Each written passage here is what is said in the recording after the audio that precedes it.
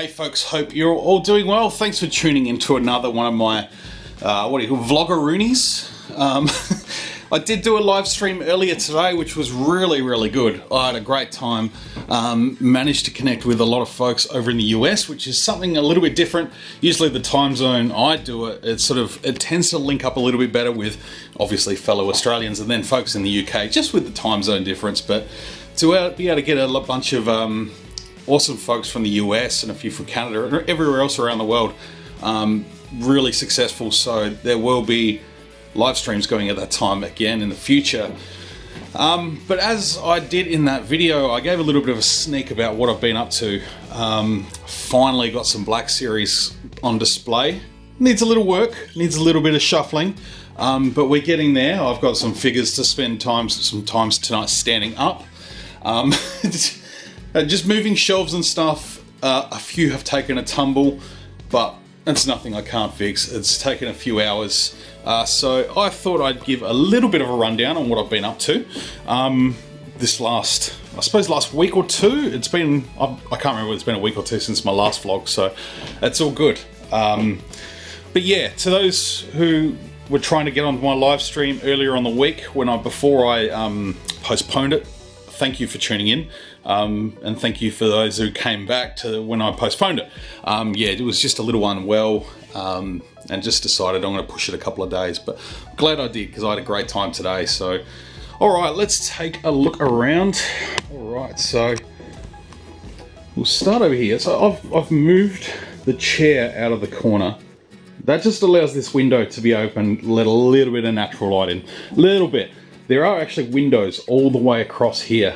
Obviously I can't get to those.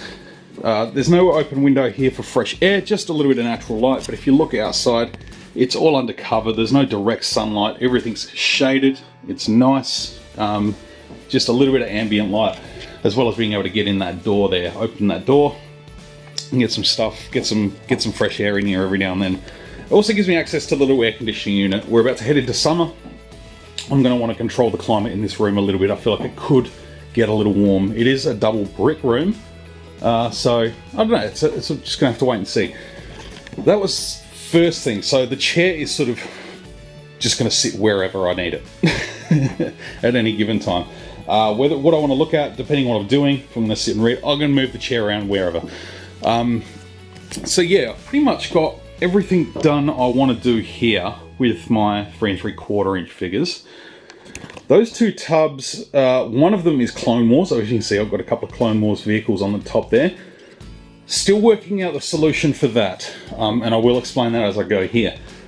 So what I've done is, alright, so my plan at the moment is, with my sequel trilogy shelf down the bottom here, I'm going to actually drop that down just to give it a little bit more light, because it's quite a small gap, and my intention was just to line it up with that, but now I'm at the point where it's like, I'm going to drop that down. It's going to sit a little bit lower. They're all staggered anyway, so it's fine. I'm not too fussed about that. Up the top, Mandalorian shelf. I did put the N1 in there. I did have the Razor Crest in that shelf, but it took up a lot of space, and there are a lot of figures now. So I wanted to let this breathe a little bit more. And obviously lighting will help with that when I get to it. So the Razor Crest does go on display up here. I'll more than likely bring it over here once I clear that all out. I feel like it needs to be in the middle of the room. Aside from that, just got a few figures, few little spots I need to tidy up and set some figures up that have fallen over. Just some vehicles I need to sort of readjust and redisplay. That's all good. I'm pretty happy with how things are going. I did get the medical droid to go with the Darth Vader. I do need to find the FX6 droid. One's proving a little bit difficult. If anyone's got a spare FX6 from the Legacy Collection, let me know. Alright, so moving on to this side, I have been able to adjust some shelves. And I literally just finished this. I hadn't done this at the time of the live stream. Is when I to get my Star Wars Rebels and Resistance figures on a shelf. Just because there aren't many. Ideally I would have loved to have slotted them in here somewhere. In one of those shelves, but they may end up going down the bottom there and swapping for like the Disney Infinity and the Galaxy of Adventures figures, and they may end up going up there, but I'm quite happy with them at the moment. They could swap out, I'm not sure yet. That's a work in progress. Yeah, sort of adjusted up the top there a little bit. More of the sort of cups and drinkware and sort of random bits and pieces are up there. Just to sort of tidy that up a little bit.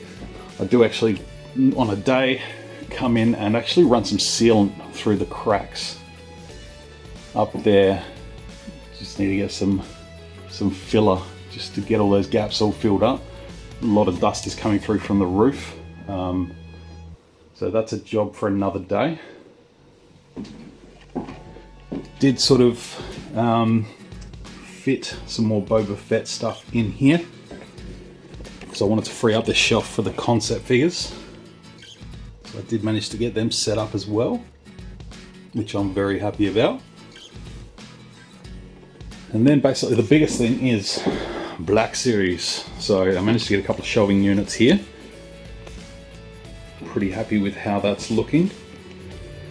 The smoke throne scene, that is going to need another area. I'm not sure where yet. Probably up there where my Hot Toys are.